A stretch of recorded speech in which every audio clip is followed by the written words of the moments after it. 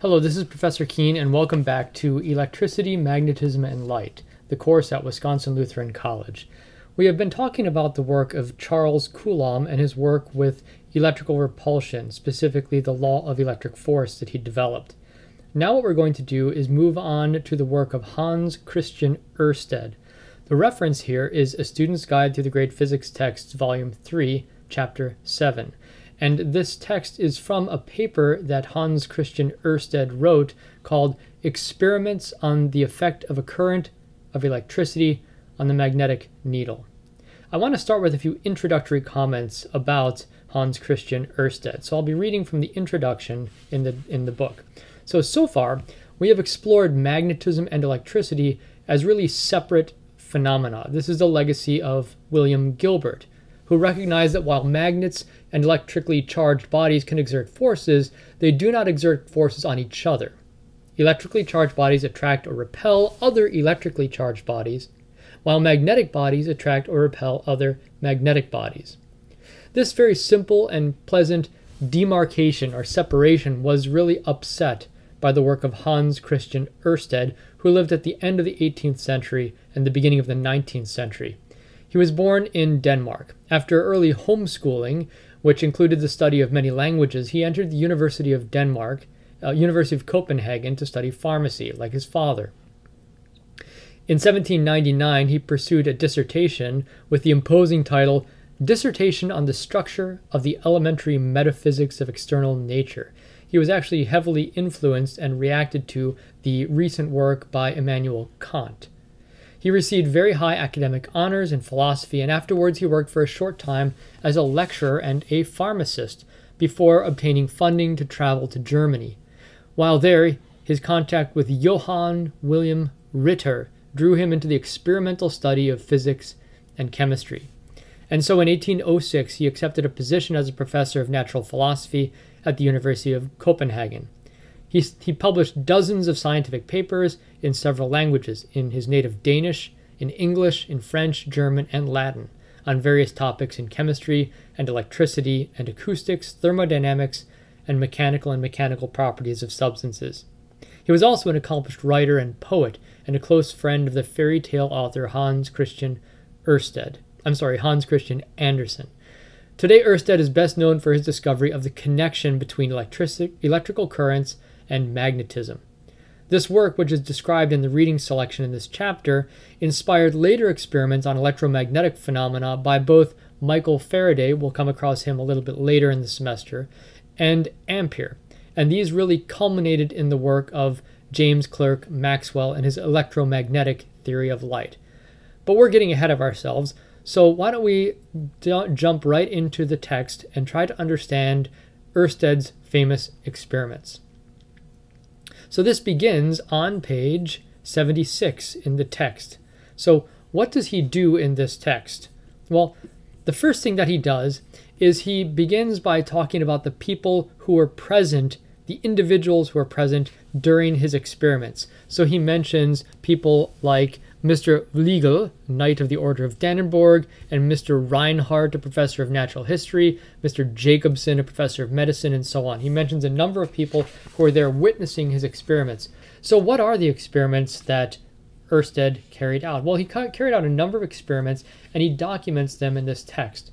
What I find, I think, most difficult about this text is he doesn't have any drawings. So what I'm going to do is try to supplement his text with some artist conceptions of what his apparatus might have looked like.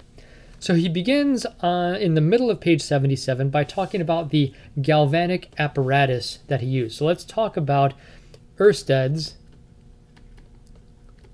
galvanic apparatus. Today we would simply call this a rudimentary battery. A galvanic apparatus. Okay, what is it made of? Well, how does a battery work? What he did is he mentions that he takes copper and zinc plates. So I'm going to make a sketch here. This is supposed to be a zinc plate. He gives the dimensions of these. They're 12 inches by 12 inches, if I remember correctly. And he dips them into a trough. Okay, so imagine a couple of parallel plates. This one on the right is made of copper. The one on the left is made of zinc. And these are placed into a trough. I guess he gives the dimensions of the trough. He says that the trough is 12, the length and height of each is 12 inches. The breadth scarcely exceeded 2.5 inches. It's kind of 2.5 inches wide and 12 inches tall and deep. I guess it doesn't look like that in my diagram, but nonetheless, that's the case. And there are 20 of these troughs. Okay, so I'm going to draw maybe one more just so you get the idea. And like I said, in each of these troughs, there are alternating zinc and copper plates. And for those of you who might have studied a little bit of chemistry, you might recognize these as a battery. Each of these is an individual battery. So the troughs are filled with water.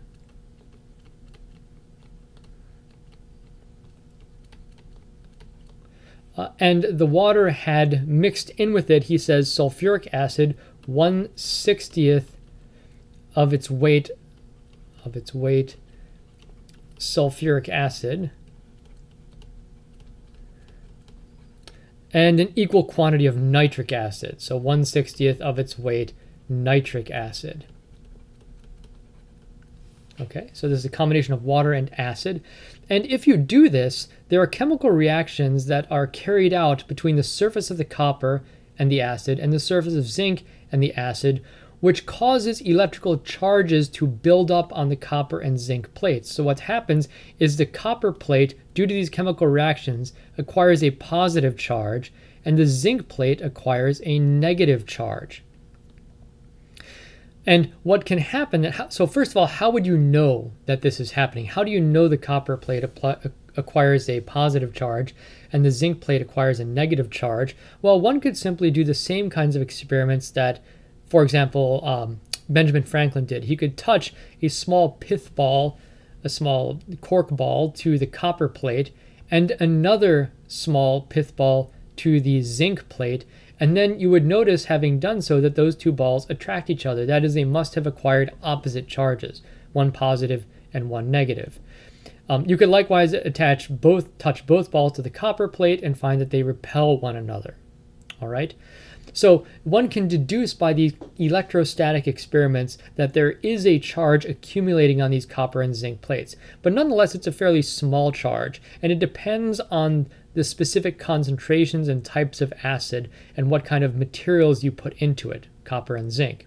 But you can amplify this effect by attaching these copper and zinc plates in series. So if you take a conducting wire and connect the copper plate of one trough to the zinc plate of another, and then attach the copper plate of that one to the zinc plate of the next one,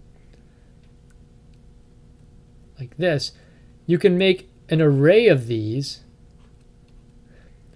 of arbitrary length, and you can make a larger and larger charge difference appear between the ends of the battery. So the more troughs you use, he says he uses 20, you can get a fairly significant charge difference or voltage difference between the two ends of this battery. This elementary form of a battery, which must have taken up quite a bit of space, you have these troughs of acid on the floor in the laboratory. Nowadays one can make very tiny batteries, but they operate on essentially a very similar principle. And if you look at modern day electronic circuits, there's a symbol for a battery that looks like this. This is the schematic figure for a battery. So this is a modern schematic representation of a battery. It could be a different kind of battery, different kinds of materials. Nonetheless, it has the same representation. And these lines represent these stacks of different plates, copper, zinc, copper, zinc, copper, zinc, copper, zinc, and so on. And then you'll have a positive charge on this end and a negative charge on this end. And then you can hook this up into a circuit of some sort and drive electrical current through the circuit. Okay, so that's kind of jumping ahead into what we're going to come across later in the semester. Anyhow, why did he build this? This isn't the first galvanic battery that was created. Nonetheless, he used one of these And the point is that he connected the ends of this battery to a wire. Okay, so let's look at, this is the next paragraph. He says, let's suppose you take this whole battery. I'm going to represent this battery by a little box that looks anachronistically like a car battery.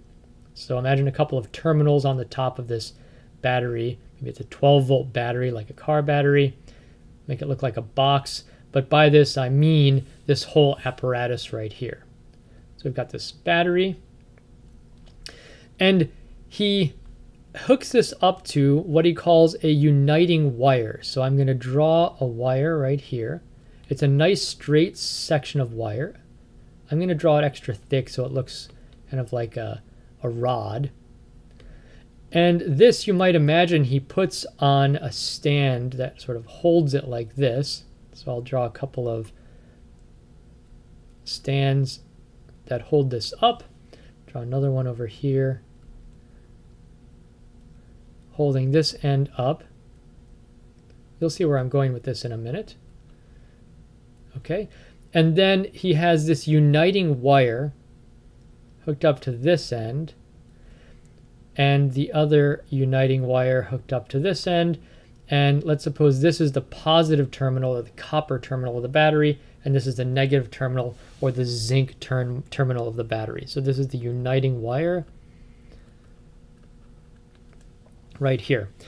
And what he does is he orients this apparatus in a particular way. So I'm going to draw some compass directions here. So this would be the northerly direction.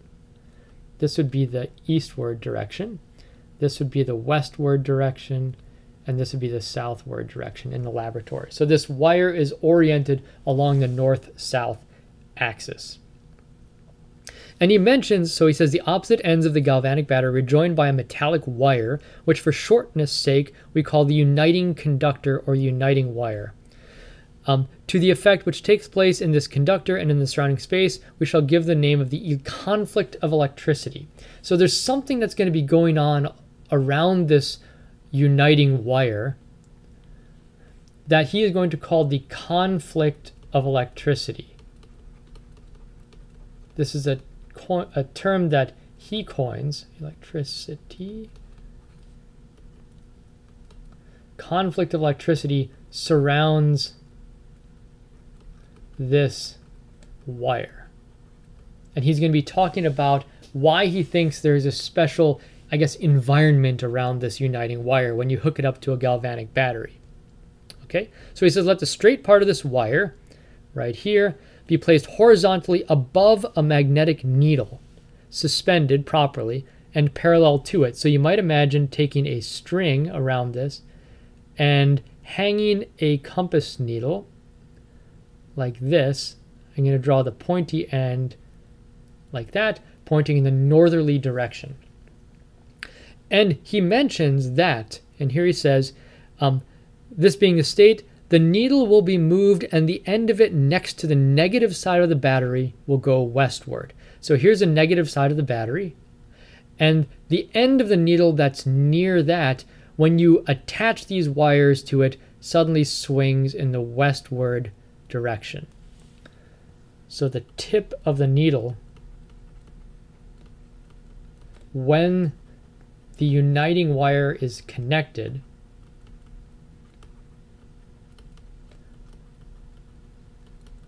to the terminals, to the battery terminals,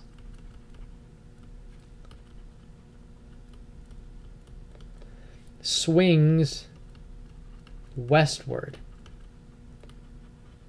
Okay. All right. He says also that this happens if the distance of the uniting wire does not exceed 3/4 of an inch from the needle. The declination of the needle makes an angle of about 45 degrees. So if I were to look at this from the top, so let's look at a top view of this uniting wire. All right. And if this distance between here and here, I'll call that distance right here D, maybe I'll call it H, the height is around 3/4 of an inch. Okay, so that's 3/4 of an inch away. That being the case, he says the angle between the needle and the northerly direction, so that's the northerly direction, will be about, so that angle right there, he says is about 45 degrees. Okay. If the distance is increased, he says the angle diminishes proportionally. So the angle of the needle depends on the distance.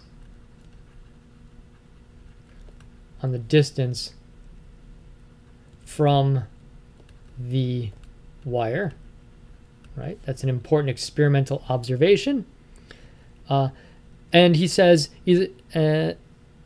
depends on the distance from the wire, and he says its angle, the declination he calls it, likewise varies with the power of the battery. So if we used a more powerful battery, this would be a larger angle, and a less powerful battery would produce a smaller angle. Okay, so this is the first experiment that Oersted carries out, and it seems, just to emphasize this, it seems like this provides a connection between electricity and magnetism. After all, magnetic needles previously only reacted, as far as people had observed, to the magnetic poles of the Earth or the poles of other magnets. Notice he doesn't have any other magnets around here, except of course the Earth, which is orienting the magnetic compass needle in the north-south direction initially. But suddenly when you hook up an electrical battery, suddenly the magnetic needle turns. So there's something very strange going on here. And what Oersted is going to do is try to untangle try to make sense of this observation.